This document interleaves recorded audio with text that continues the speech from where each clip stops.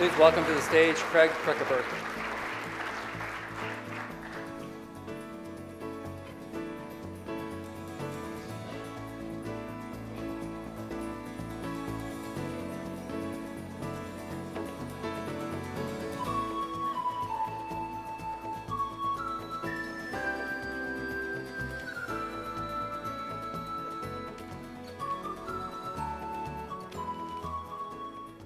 Some of those pictures were 30 years old, just so you know that.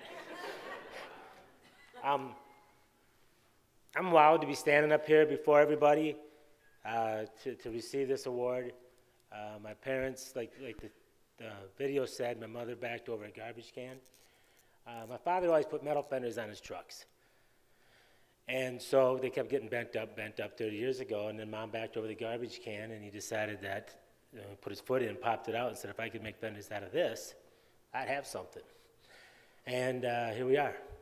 Now 31 years later, we just celebrated our 30th anniversary.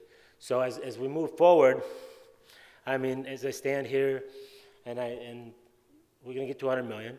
I tell my team that every day, and I listen to people that have gone from 0 to 250 million, and they still consider that a small business, so I'm excited that we'll get there. But first of all, I'd like to congratulate all the other winners. I got 2 potential customers in here, LubeTech, Rock On, just make sure you guys remember that. I got catalogs. You never quit selling. But no, to all the other nominees and so on and so forth, congratulations for being here. It's kind of cool for us all to be here. They call it the Success Award. Are we really ever successful? I mean, are we really ever done? We're not. I mean, yeah, we're successful in our eyes, but we just keep pounding away every day. And so I always tell new business owners, keep going. I got a little kid in Blooming Prairie that bought his parents' 4-lane bowling alley. He goes to the bathroom and throws up a lot when he doesn't sell anything one day. So he's struggling, but he's trying, and that's what he's going to make it because he's got the tenacity and the drive to do it, just like everybody else that was in this room. I'd like to thank Twin City Business for doing this for everybody here and for Minimizer. Also, the sponsors. My professional advisors hate it when we win something like this because accountants, attorneys, insurance guys come out of the woodworks and try to steal them away. So you guys know who you are. And all the team at Minimizer. Without a year and a half ago, we were at 50 employees. Today, we're at 75. The funniest part about that is my CFO is from London, England, and my marketing director is from Birmingham, Alabama. Sit in that meeting and listen to that conversation.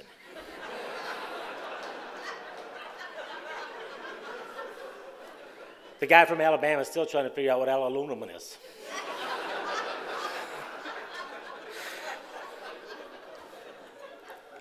And thank my team and everybody. Without them, I didn't get here alone. Like I said, my parents started. I bought it for my parents in '06. Right now, they're enjoying beautiful sunny Arizona. So they're not here with us this evening.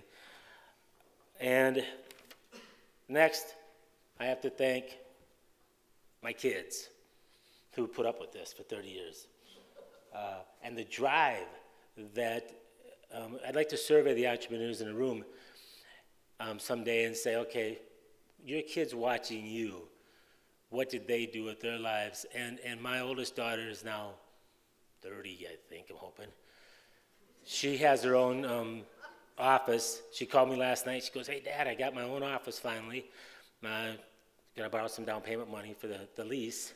She's a marriage and family therapist, and I think she's up to like 30 clients, so I got to give her kudos there. She's all by herself. And then my number 2 daughter works for Geico.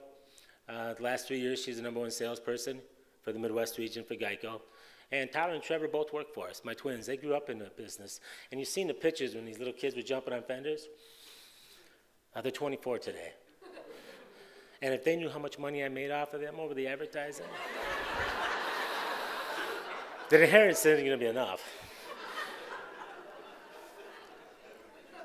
And so I have to thank them too, a lot.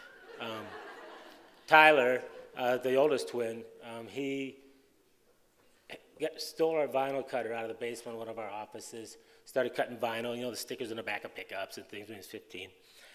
Right now I'm a 51% owner. He's 49. We're getting through that. He wants 1% back, and we'll go even Steven, but I don't see how that's going to work. And we have a large format printing company. From a vinyl cutter, we went to a large format printing company like the signs you've seen out there and so forth. He runs that and owns half, not 49%. And Trevor, the youngest one in the family, the other twin, he's my go-to guy. You got to remember they grew up in the business with us, and so I can hire an employee. I can hire really good employees because that's what I have. But when it comes to family, they just get it. I don't have to sit down and give them the paragraph. I can give them one sentence and they can go get it done. And Trevor's my go-to guy. If I got to put him on an airplane to go look at a piece of equipment, or if I just need him to put gas in my car, he just gets it, you know. And so he's my guy. He's my clone. But I got one quick story because the last time I stood up here for 20 minutes, he freaked out.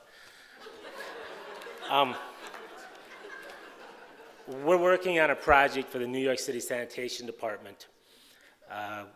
One of our distributors in the region called me in Brooklyn. He said, hey, I got a project in New York City. Can you come out? So I fly out, my engineers and VP of Ops were out there doing the install in a repair garage. And I made sure to fly out late so I didn't have to help. And I get out there, and I was in there with them, and they were struggling with, you know, mounting this thing on this garbage truck. And I said, well, you just do this, you do this, you do this, and then bend this, and they cut that off. And the engineer looks at me and goes, okay. And he takes off and goes and does his little thing. And my VP of Ops looks at me and goes, you really like this shit, don't you? That's why we all as business owners get up every morning, because we like this shit. Thank you, everybody.